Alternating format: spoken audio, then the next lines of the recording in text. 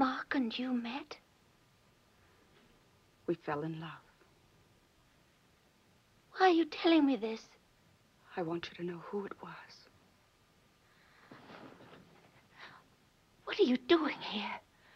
Why did you come to my house? Kay, I knew so little about him.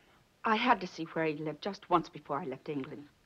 I asked you what you're doing in my house. I didn't mean to come inside, believe me. I walked through the village and past the house. Then I saw Brian. When he talked to me, I couldn't seem to move away. Then you asked me in. Okay, I couldn't help it. Don't you understand?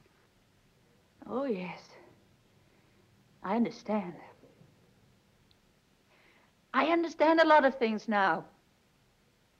Why you wanted to be friends. Why you helped with the broadcasts. And why you stayed in the house. Kay, please. What are you trying to do?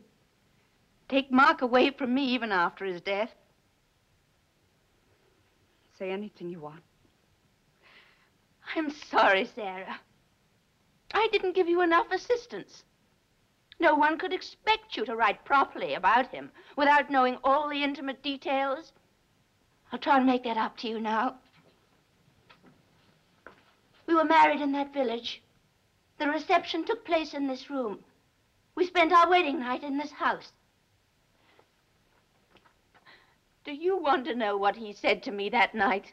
And all the other nights we were together? And when Brian was born? Shall I tell you about that, or did you find out about it in London? I didn't know Mark was married until the day before he died. Of course not. And I was the one who invited you into this house. You didn't want to come in. And Mark's picture got smashed by accident. You brushed up against it. You weren't holding it. I've heard about as much as I can stand. I don't want any more lies. I want you to go.